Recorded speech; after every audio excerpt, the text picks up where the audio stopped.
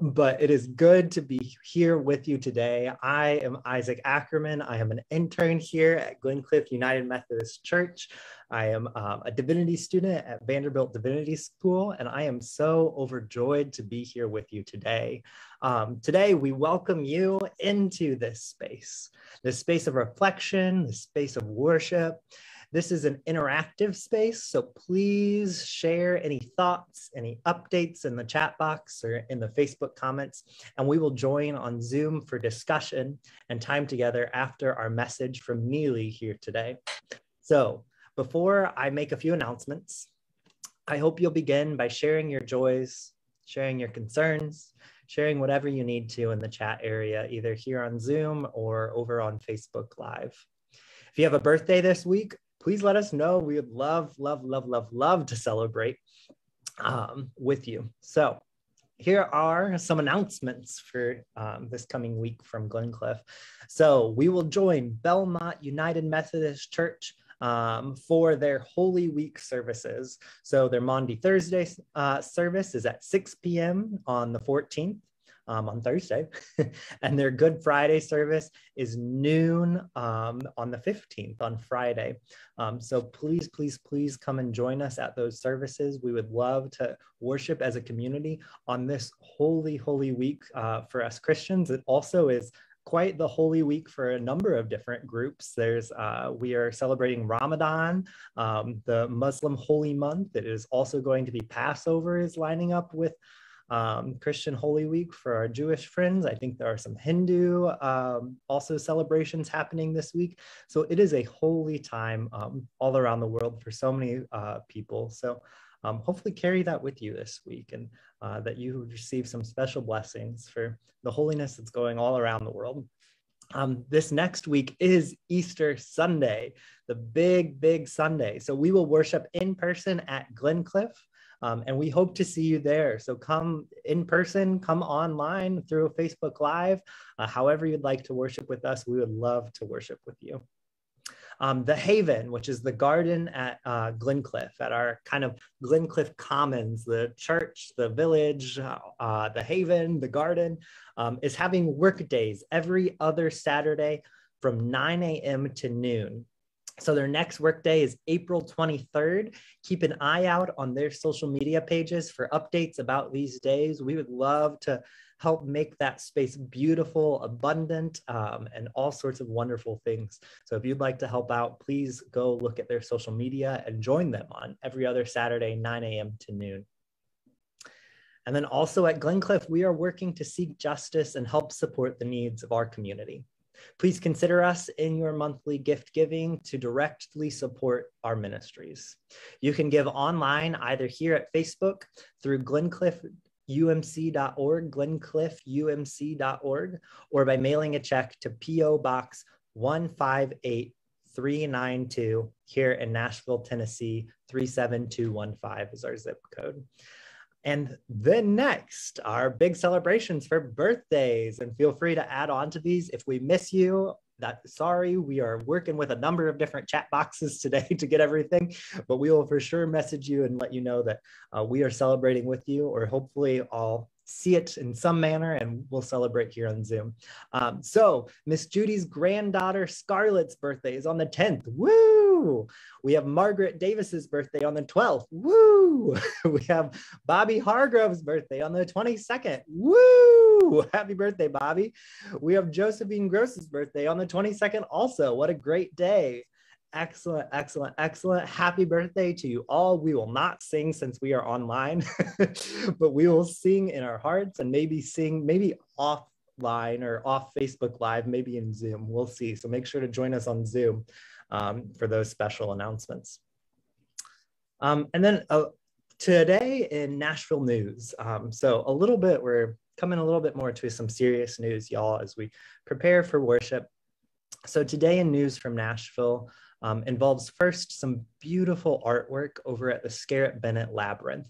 If you haven't been over there, it is a beautiful place, and they constantly switch out kind of different artwork to get your mind and get your heart in a place of worship.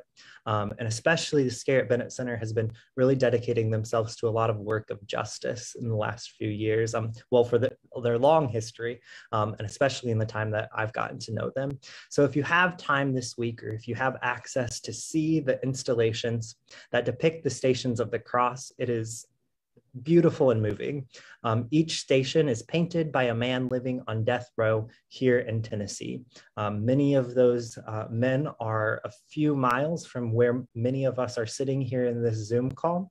And this installation is just incredibly powerful as we prepare for Easter, to remember that the execution of Jesus, and to also for us Christians to proclaim the injustice of a state that seeks punishment and ending of life rather than restoration, love, and abundance of life. The sting of this reality is especially poignant this year as Tennessee prepares to execute Oscar Smith on Thursday, next Thursday, the 21st.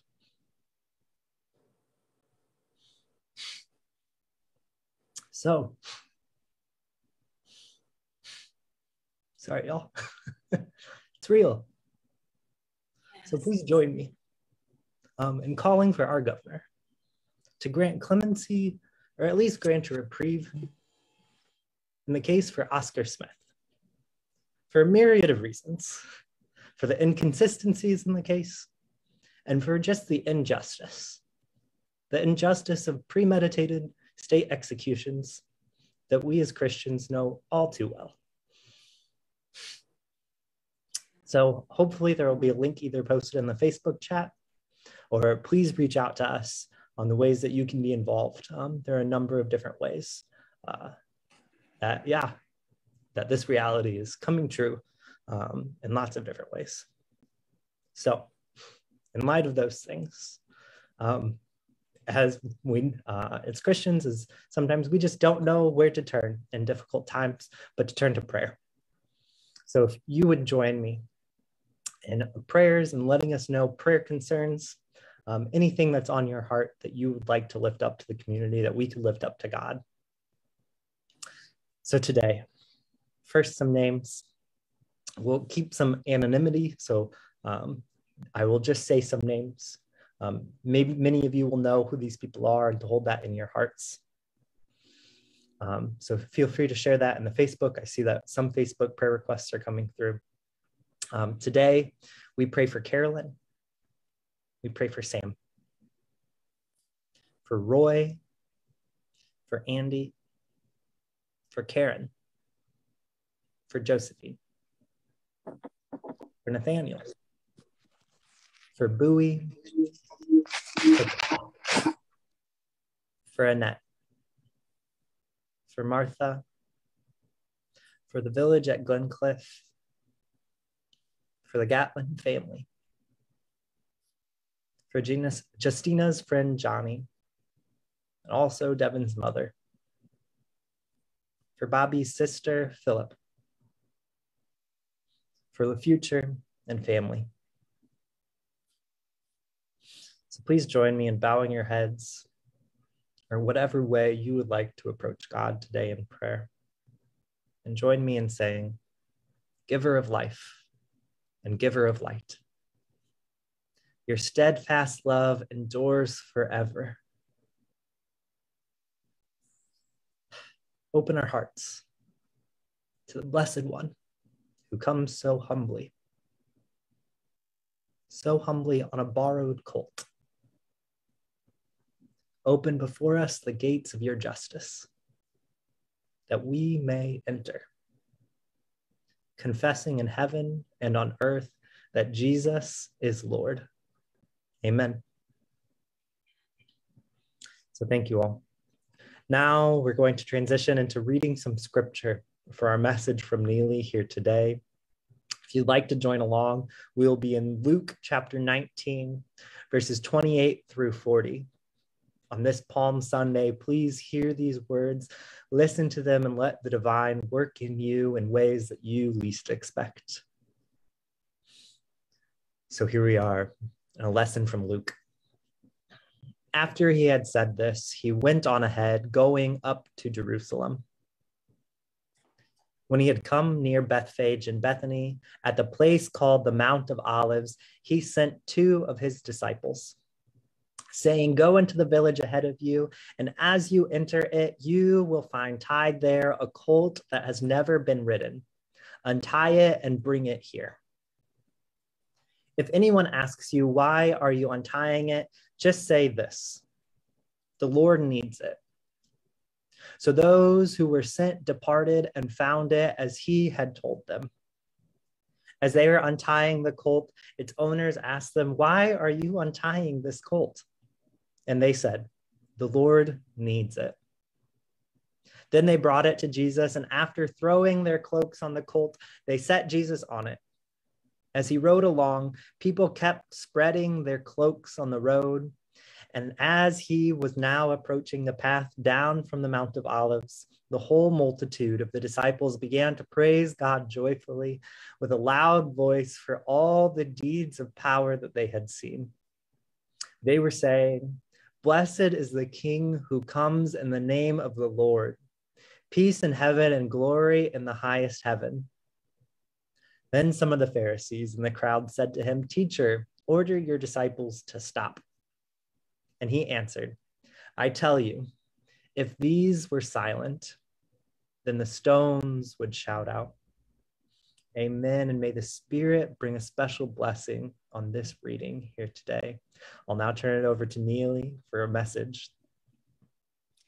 Thanks so much, Isaac. And I just want to greet everyone who's watching this today. I pray that it'll be a blessing to you. So as Isaac was saying, next weekend is Easter. We're going to celebrate that big, right? It's the day of resurrection, of Christ being raised from the dead and meeting his followers to show the scars of his earthly battle. So I want to ask you a question. So when somebody dies who's close to you, you remember their life, right? The things you did together, the things they said, how the things that they said made you feel inside at the time and even now through memory. We want to do that now. Let's remember Jesus. Re-member, okay? 2 words, re-member. Bringing Jesus back as a member of our lives. Jesus was a man who walked this earth for 33 years, and that's a short time for a life compared with many parts of the world today. When he was born, he was away from home as his parents had gone to answer a government census. Shepherds and magi came to them to pay homage to the one they knew was divine, God's own Son. When Jesus was 12, he stayed behind at a temple, worrying his parents and teaching those much older than him about God and the Torah. The rabbis were amazed by him, and no doubt some didn't like being shown up by a 12-year-old.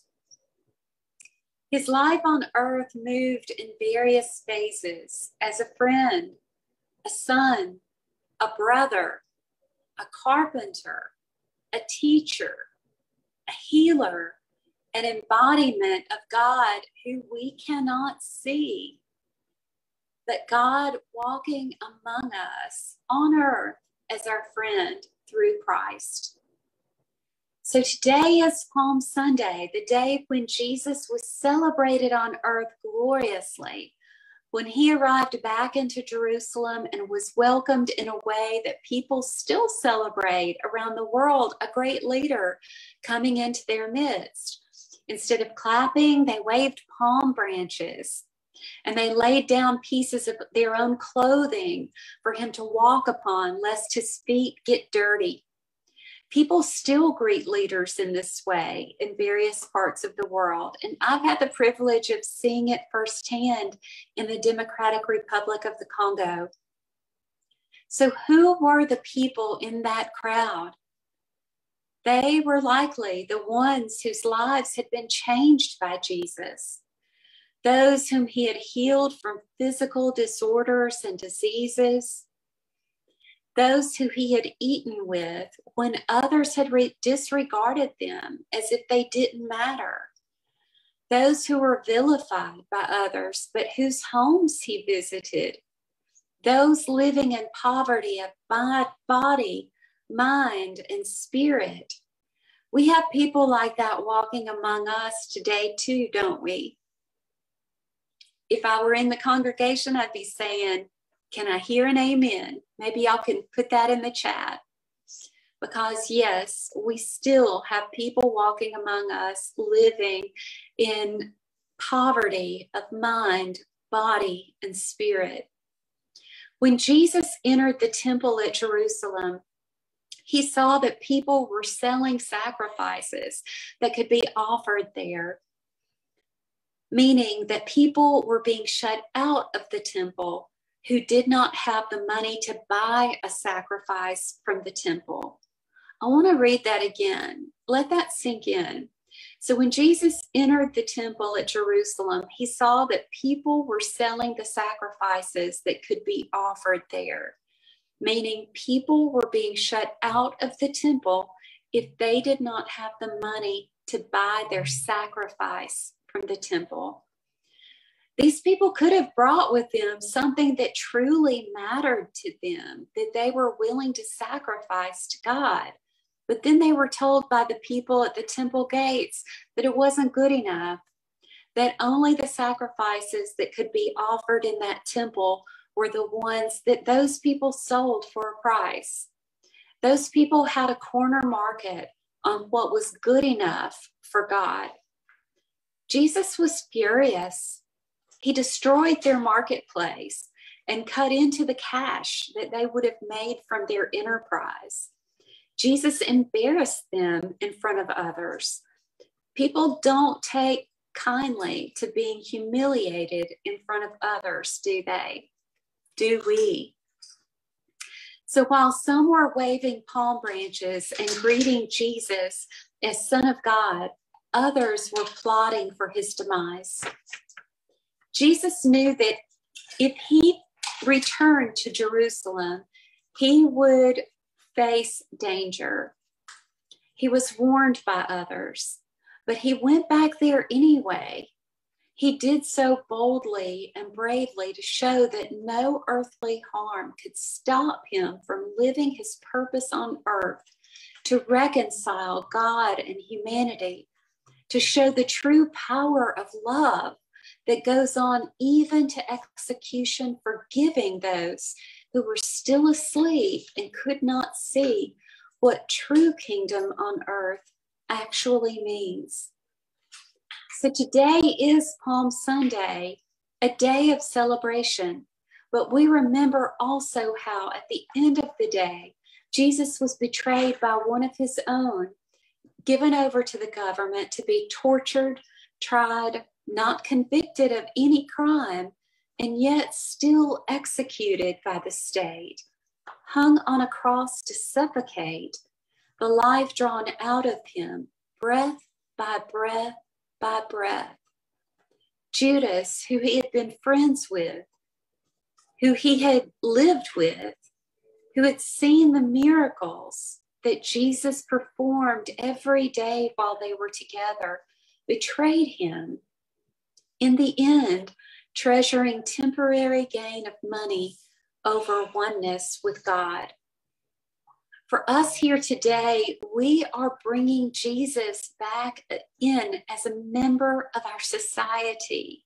And I want to hear an amen to that, because that's what the goal of Christianity is to remember Jesus into society, into being with us every day, into guiding us and leading us individually along life's path, and forming a society that does not disregard those who were disregarded in Jesus's time, but remembering them too, as Jesus did, eating at the table with them, being their friend, caring for them, overturning the tables when it is necessary. When we do this, when we remember Jesus into our society, he does guide us, and we become the extensions of his life on earth. We become the extensions of his life on earth. We converse with people whom others revile, like those without homes, prostitutes, tax collectors, prisoners, those in need of healing from societal stigma and trauma and physical disease. This is the practice of our faith, something that we do not contain in our minds or hearts alone, but exemplify in our lives. If we are fully awake, we do not judge, but instead seek to understand one another's plight, greet each other as brothers and sisters, and do for them what Christ would do for them. Love them fully into being. We heal as Christ did, recognizing science as God's gift to us that prolongs life and the enjoyment of life itself. As we turn over tables, as Christ did in the temple marketplace, we remind those who only seek temporary gain of money that people are sacred. The dollar is not almighty, and that every one of us is worth being cared for as if we too are God's own son or daughter. Jesus, whose resurrection we celebrate next Sunday, is this man, fully human, fully divine, one who came to show us the way for God's kingdom to truly be experienced on earth. I pray that you take this message with you today and ask God your questions. Listen for that still small voice. Watch for the signs of death around you in the execution that is scheduled here in the state of Tennessee, a state which proudly often proclaims of its Christian status. And yet here we are still executing after knowing the one who was executed and who was guiltless. How can we do these two things together? How can we love Jesus, love God, but hate those among us? God says that it's not possible, that we cannot love God if we do not love the others that we can see. Let us be practitioners of love in this week ahead. Let us meet each other as brother and sister. Let us not exclude those from the table of God, which is wide and plentiful. Let us be one in God. Amen.